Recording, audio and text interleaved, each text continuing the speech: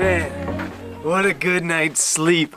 It's 7:30 or 8 in the morning and I must have slept 9 straight hours last night. So good to get some good fashion sleep with everything kind of that's gone wrong recently. We are heading now into our van and we're pushing north into Namibia.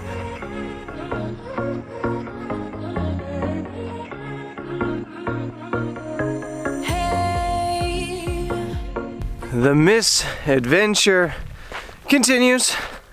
Every morning when I drive a car, because of my bus driver days, I walk around the car and I kick every tire. This morning, I got to tire number 4 and it's flat.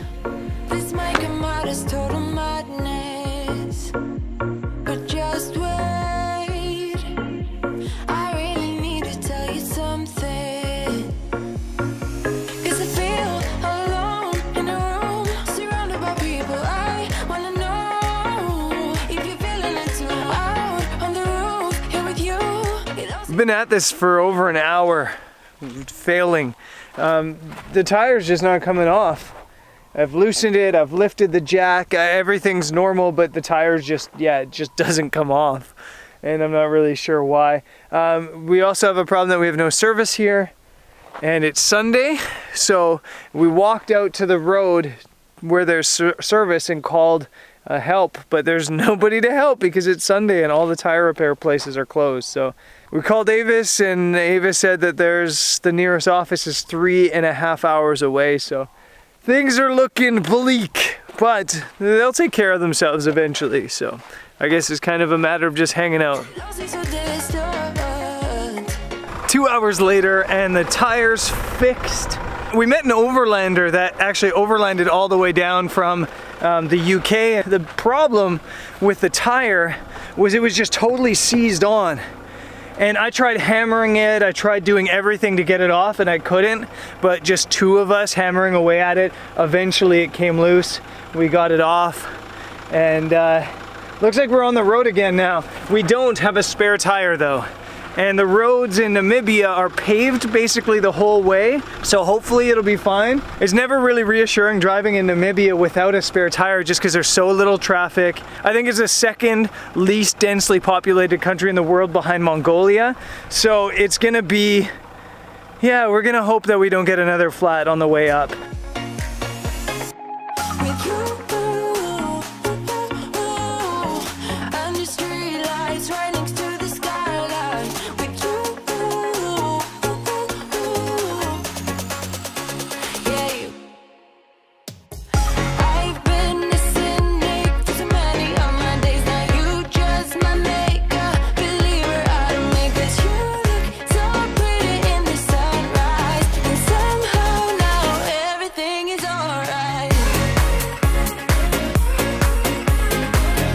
So we've crossed the border, we're in Namibia, and yeah, it's so good to be back. We're heading about 300 kilometers north to a place called Quiver Rest Camp, which is a really, really photogenic place that I've never had the chance to photograph, that I'm taking our participants on the photo workshop to, you know, in a couple days, so I thought it'd be cool to go and check it out and scout it out. So crossed the border, headed that way.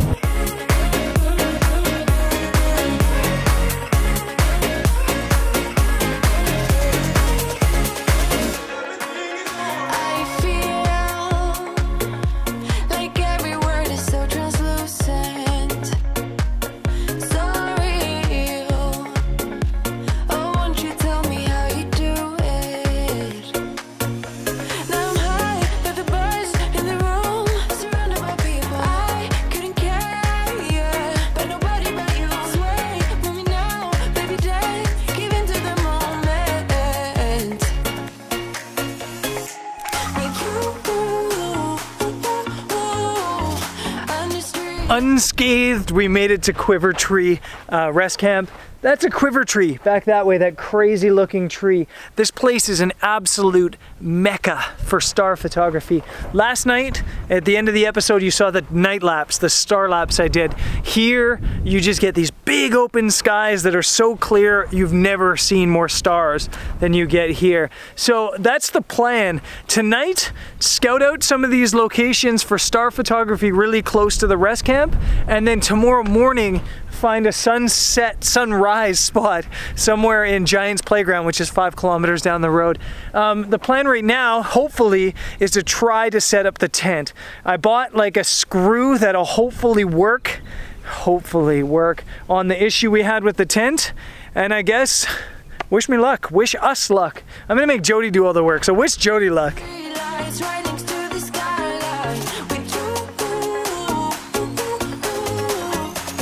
For a quote-unquote fast tent, I think they call it an easy setup tent, that was serious work. Definitely not a tent you could set up alone. But now that it's set up, it looks awesome. It looks like, yeah, it looks like home. I think it took us about 20 minutes total time to set up. Doesn't look super stable in the wind, but I think it'll make it, yeah, it'll make a nice home tonight. There's actually 2 rooms in this tent. Let me kind of show you actually. There's this one tent, this one room, and then there's a second room. I'm not gonna unzip it because I'm lazy, but there's that room and then another room. So Jody and I can have separate rooms. And then we've got this awning on the outside, which I don't think in the future we'll set up, just because it never rains in Namibia. So we'll just kind of leave it open and can kind of sleep under the stars. But it will work nice as shade if it gets hot. Definitely not an easy tent to set up, but now that it's up, kind of love it.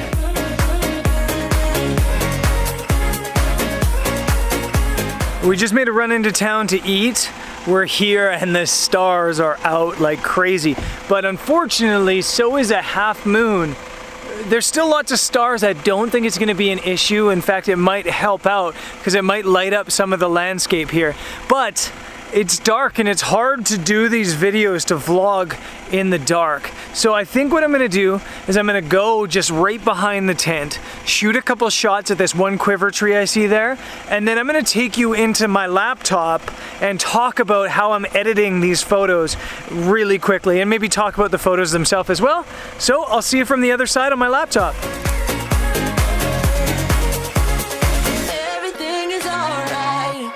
Okay, here in a hotel in the future, talking about this image, talking about the images shot at Quiver Tree, just really quickly. The star photo didn't go the way I planned. The moon was out and it looked cool and it helped, but I think I probably should have waited later in the evening to shoot, just because it's kind of weird light. The light just looks weird, and it kind of killed the Milky Way. And the Milky Way later in the night kind of goes horizon. It goes kind of flat along the horizon, which is the reason I shot at the time I did, along with the fact that we had to get up early in the morning the following day to get out. So I kind of just shot the images, and I kind of just wanted to location scout. So let me flip you into the laptop right now, and let's talk about this image.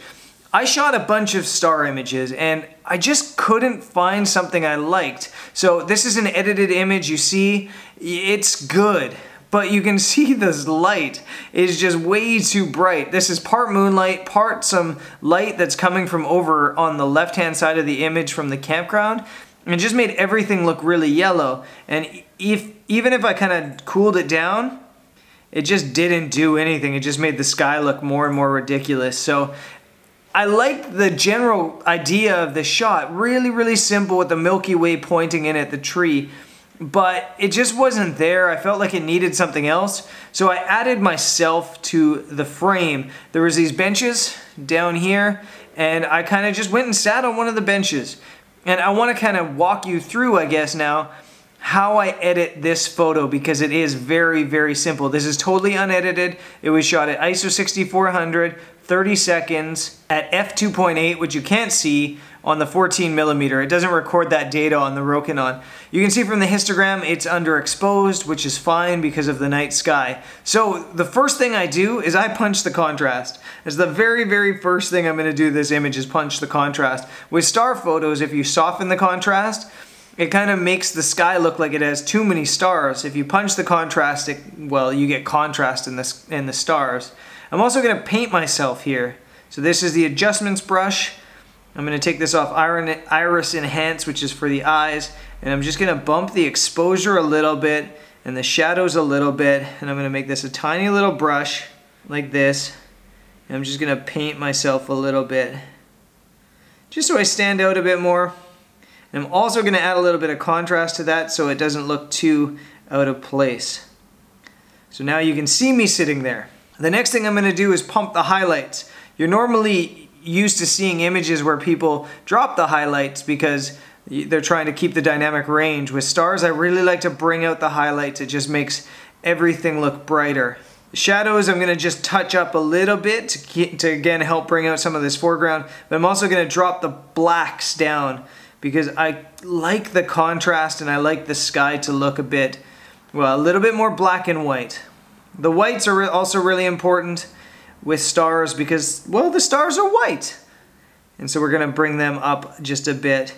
Dehaze is really important for stars for most people, just because you see how much it brings out that micro contrast in the sky. I don't do it because look at how much it destroys the image. There's ghosting around the tree here, there's ghosting on the horizon, it brings in these weird colors like pinks and greens and stuff like that. But we'll get back to what I'm going to do with the dehaze later.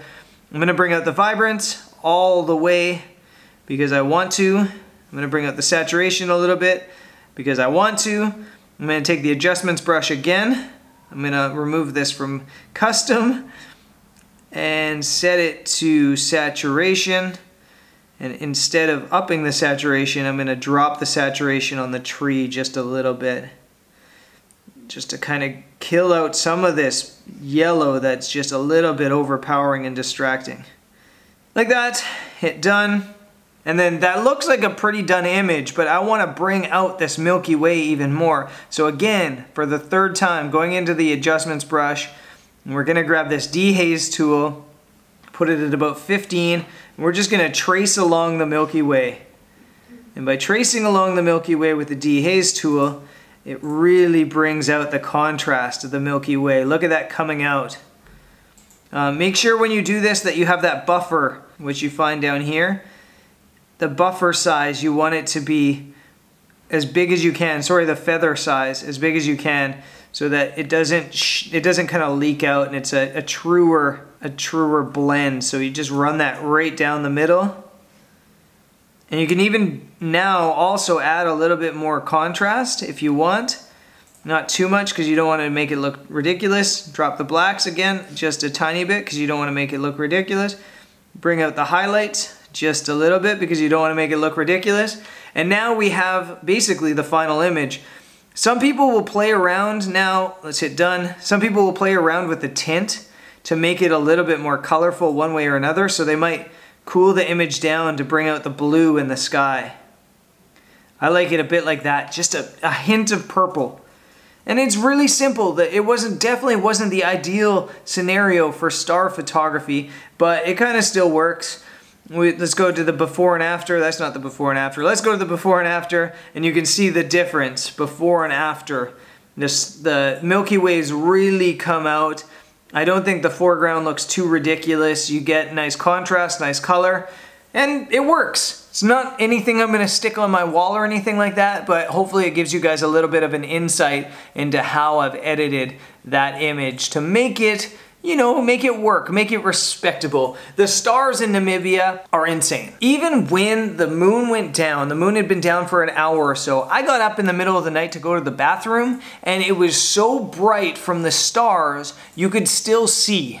You could still walk around just from the starlight. It was insane. So we will do some more star photography here in Namibia tomorrow, on tomorrow's episode, which might be a bit delayed because we're running around Namibia with a photo tour. It might be a bit delayed, but on that episode, we are heading to Windhoek to pick up said photo group and start that trip. So there's lots of fun coming up. There's Quiver Tree, there's some cheetahs, there's Sossusvlei, there's Coleman's Cop, the ghost town, just tons of fun stuff coming up. So hope you stay tuned for that stuff, and I'll see you guys on tomorrow's episode. Peace.